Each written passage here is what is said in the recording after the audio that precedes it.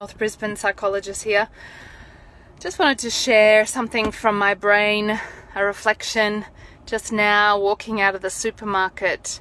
The reflection was on the difference between when we're in a good mood versus when we're not in a good mood, how our mind appraises and evaluates a situation.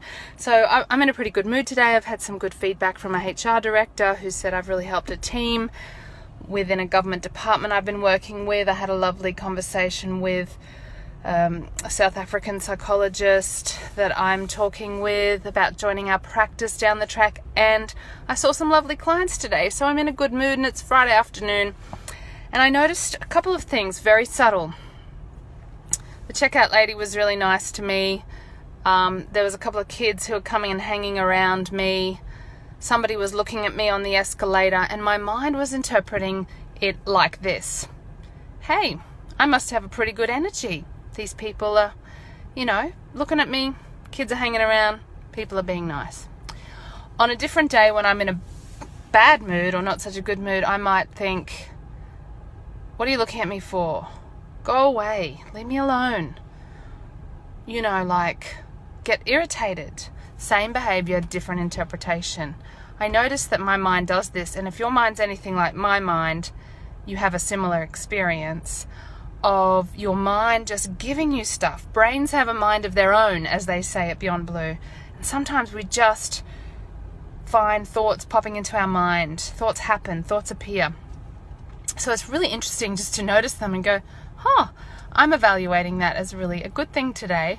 But maybe tomorrow, if the same thing happens, I might see it differently. There's nothing about the situation or the person or the external reality, sometimes as what's going on in our perception and interpretation. The mind is powerful.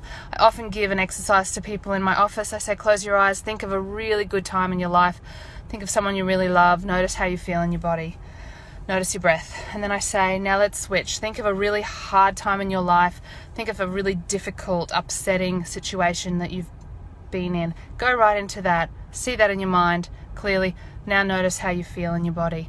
And people realize that their physiology changes, their feelings change just by thinking and remembering certain things with their mind. Nothing changed. They were still sitting on my comfy chair in the office, and their feelings changed radically from the first part to the second part of that exercise. The mind is powerful.